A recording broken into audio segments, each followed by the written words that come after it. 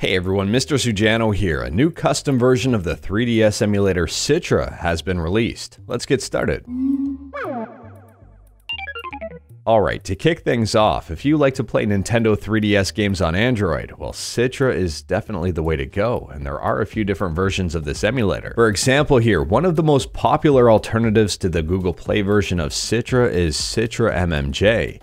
Citra MMJ is geared towards performance, so if you're struggling to run 3DS games on your Android device, you might want to check out Citra MMJ. This is 100% free and it's something I highly recommend.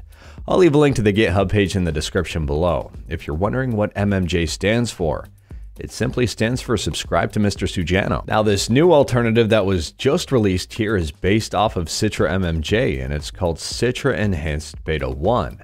The creator of this emulator tweaker alternative here is the same person who created Dolphin 360, if you're familiar with that emulator alternative or tweak.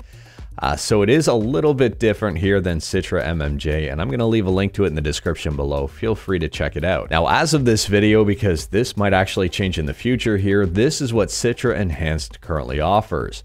They've ported the raster font of Citra MMJ, ported Citra QT CPU clock speed option from the PC version, ported Citra MMJ in-game configuration. All of these options so far don't make me excited about this version.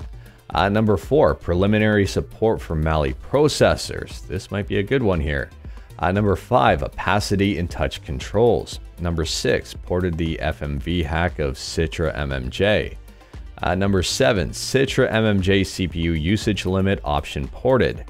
And number 8, support for custom textures. Now at this point in time, I'm going to be completely transparent with you. I'm not overly excited to read what Citra Enhanced is offering here. This seems, I don't want to say bare bones because this is just a beta and they're probably going to add stuff in the future.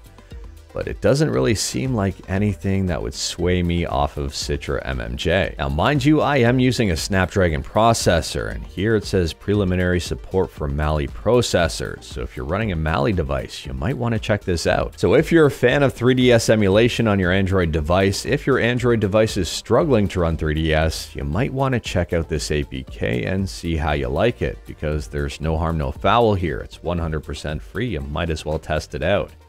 If you don't like it, it's not really a big deal, but this is just a beta, so it will improve in the future, hopefully. At the end of the day here, whether or not you use the official version of Citra on the Google Play Store or Citra MMJ, it's good to know of other versions that are out there, like Citra Enhanced here.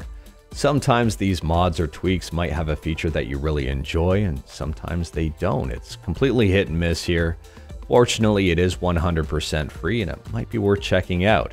Anyways, that is all I've got for this video. Let me know your thoughts about Citra Enhanced in the comments below. Let me know your thoughts about Citra MMJ or the official version of Citra on the Google Play Store in the comments below. If you like this video, leave a like. If you didn't like this video, leave a like. Hit that subscribe button, check out my other videos. Thank you everyone, take care.